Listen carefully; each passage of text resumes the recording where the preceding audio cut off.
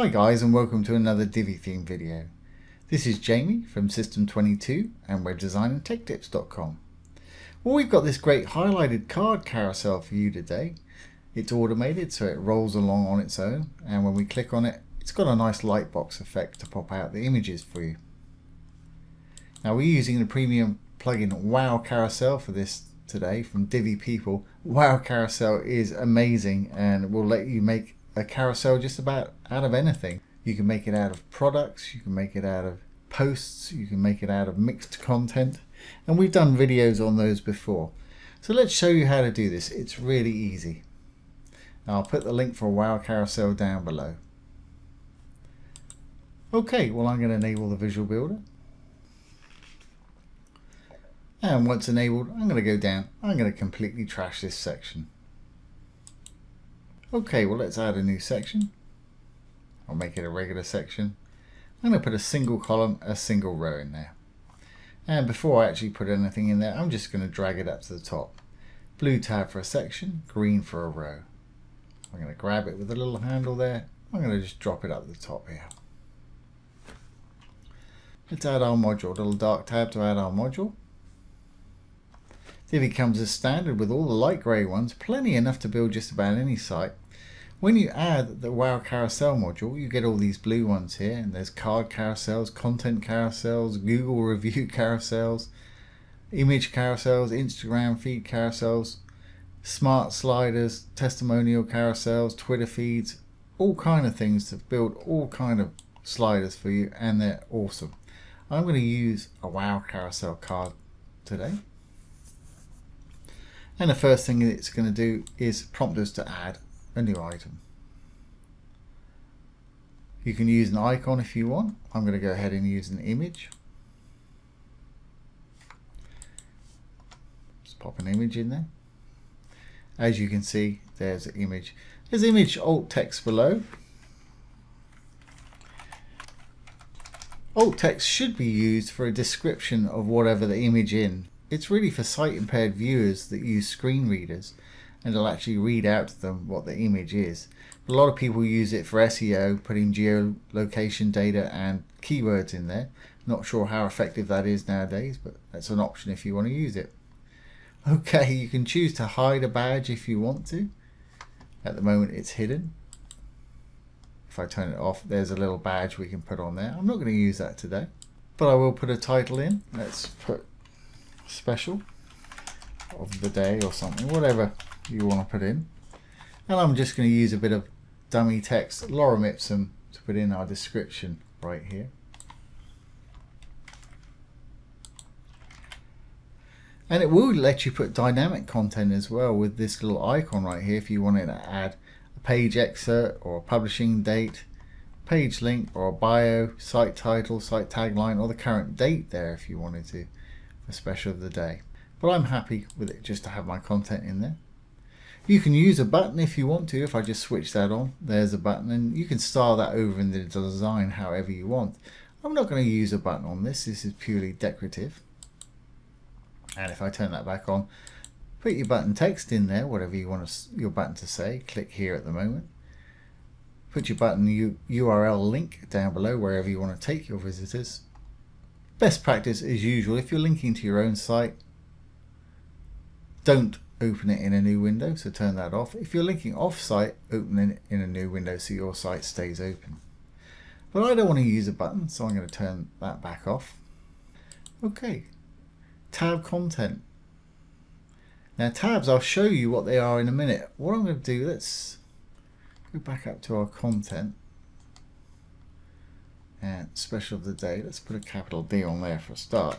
I'm going to copy this and we'll go down to our tab content and we'll put that in the title.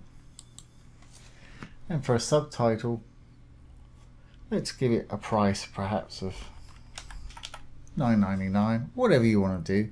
And you can add a thumbnail also. I'll add the same image. We're not actually going to use these today, but I will show you what they do for demonstration purposes. Okay, and actually I may as well put a price on that title while we're in here. Let's just copy that price into the content. There's our title. I'll put that price in there as well. That's better. Great. Okay. So if you want to, you can put a link. Again, I don't need to do that, and it's the same best practice for linking. If you want to give it a background color, go ahead here. You've got a color, gradient, image, or video. I'm going to go ahead and put a color in the background there. There we go. Moving on to the design tab, in the general content alignment, I'm going to put mine in the middle. As you can see, all the writing's in the middle there. I'm going to put some padding around it so it's got a bit of space. I don't know if you can see that, it's really dark. We'll change the color of that in a minute so you can see it better, but I want to give it some space all around. So I'm going to give it, say, 20 pixels all around. Just put in the 20, it'll put in the pixels for you. Hit the chain, it'll do the opposite side. Same for left and right. That just gives it a bit more breathing room there. If you want to give your card rounded corners, you can do so here. Small value, like 5 pixels, we'll just give it slightly rounded corners like that. Large value, like 25 pixels. Obviously, we'll give it more prominent corners. Let's just leave it on that. I'm not going to add a border, but if you want to, you can do so here. You can do them all at once, top, right, bottom, or left separately if you want to. And then just set the width that you want and the color you want. And as with all Divi modules, there's a drop-down color palette below to choose more colors from. Okay. Image and icon. Well, you can style your image and icon how you wish, and you can actually place the image where you want to. At the moment it's on the top, you can put it on the left or on the right, and you can decide how tall it's going to be, and you can decide the width. And common to most Divi modules, if you do something and you don't like what you've done, simply go in there, select it, delete it, it'll return to the default for you. I'm going to put mine back on the top there. There we go. You can have a hover animation if you want to, zoom in, zoom out. Let's have a look at the zoom in. That's quite nice, let's leave it on that. And you can round off the corners of your image if you want to, and give it a separate border if you want to. For instance, we could give this a white border on the bottom if we wanted to. I've just selected the bottom there, say 2 pixels, white, and you've got a little border there. I'm going to take that away, just demoing it for you. Take it away, just take it back down to 0, it'll disappear. Okay. Overlay. If you want a colored overlay on your image as well, you can put one in here. You can have a color or a gradient. I'm not particularly bothered about having one, but let's put one in just to show you what it does. And let's put a purple overlay in there. What you want to do is click on the color, bring the transparency down till it's the color you want. Now I don't really need that for mine today, but if you've got a badge or something that you need to highlight, that's a great thing to have in there.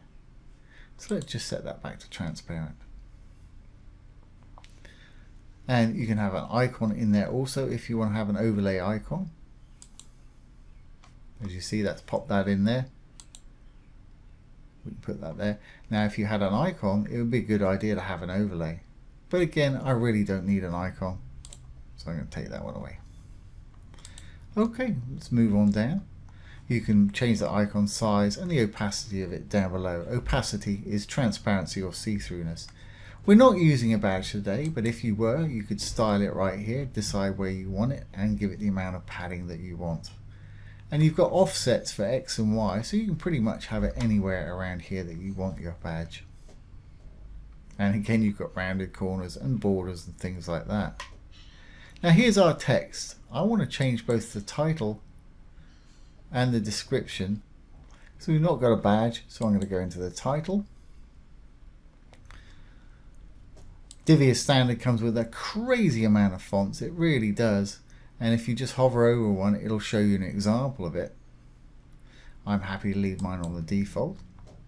I'm going to make it a bit heavier, so I'm going to make it semi-bold. I'm going to make it light in color, or white perhaps, so we can see it a bit better. Text alignment's fine. Let's go back up and we'll do similar for the description. All I'm going to do for this is make it light in color so we can see it a bit better. There we go, that's a lot better. And of course you can change the font, the size, the letter spacing, line height, anything you need to do there. We're not using a button, but how do you use the button? This is where you could give it custom styling. Just flip that on. And you can give it whatever background and font you want for that one too. And there's plenty of options there. But we're not using one, so we don't need to do that today. Let's go back up to the top. Now the only other thing I'd like to do is have this open in a Lightbox. To do that, let's save our little card that we've got here, and that will take us back to the main carousel module.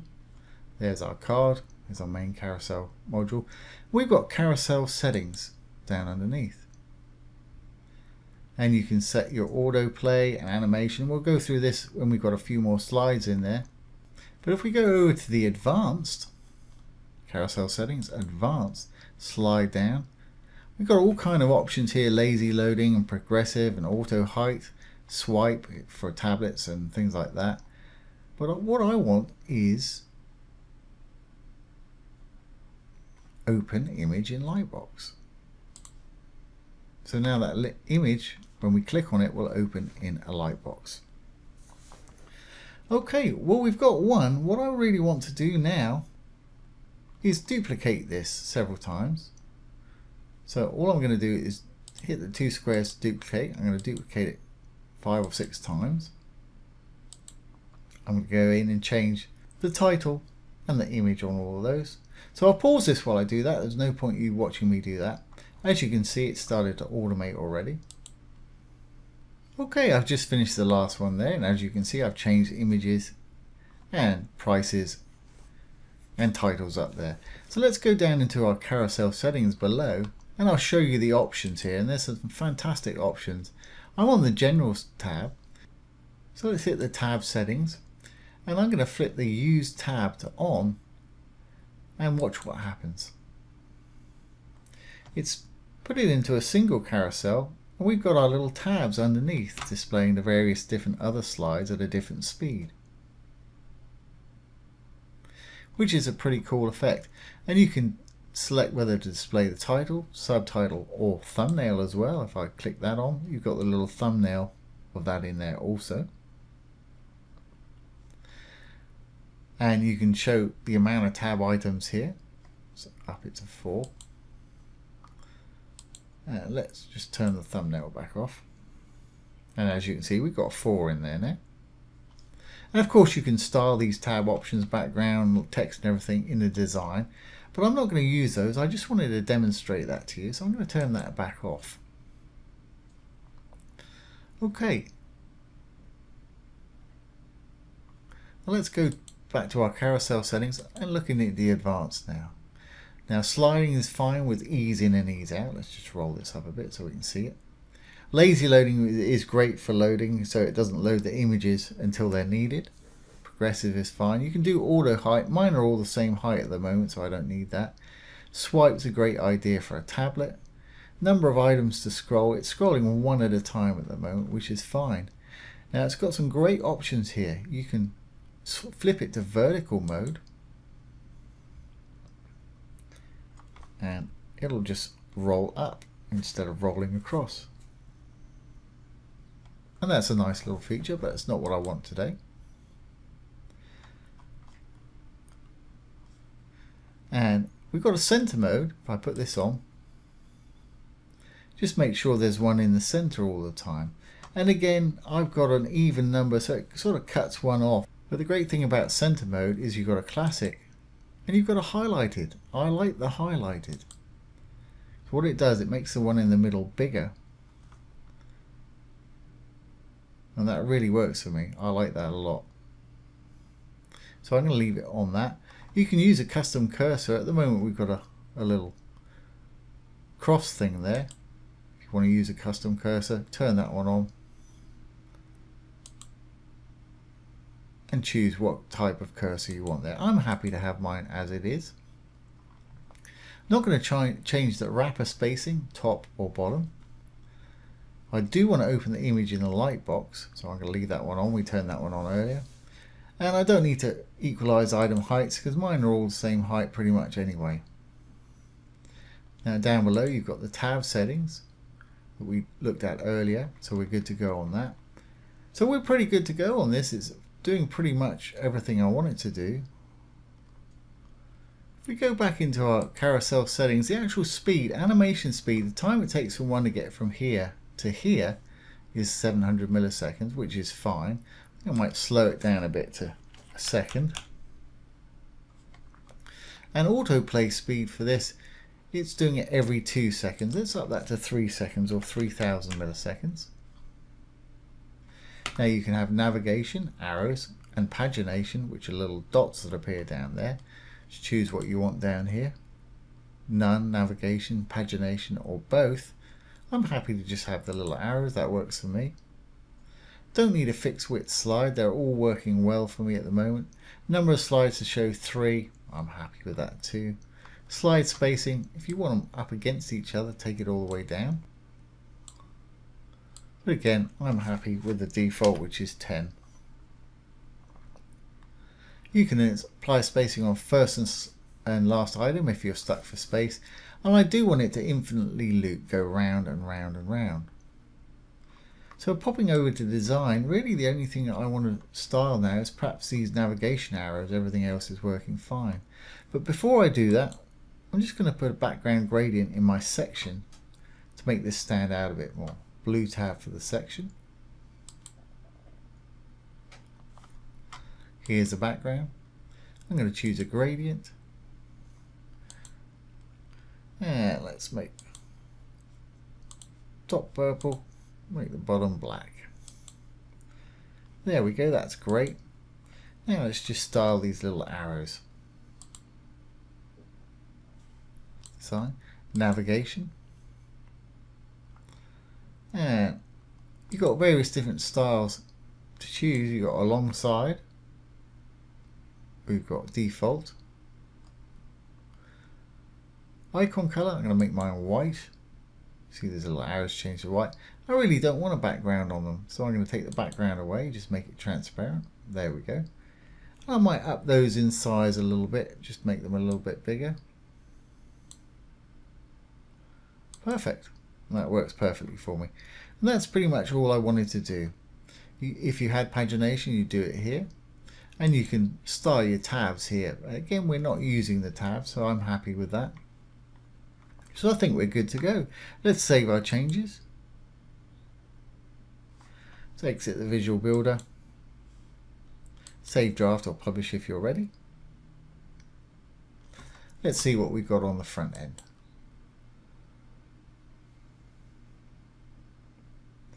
There it is. There's our little card carousel. When we hover over it, it's going to pause. Got that little zoom effect. When I actually left click on an image, it's going to pop out into a Lightbox. Fantastic. When I take my mouse off, it's going to continue again.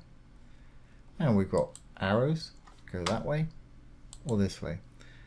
And this is just one of the many carousels you can create with WowCarousel. It really is great for all kind of carousels, especially if you're using WooCommerce and you've got products and things. So I hope you've enjoyed this today and found it useful.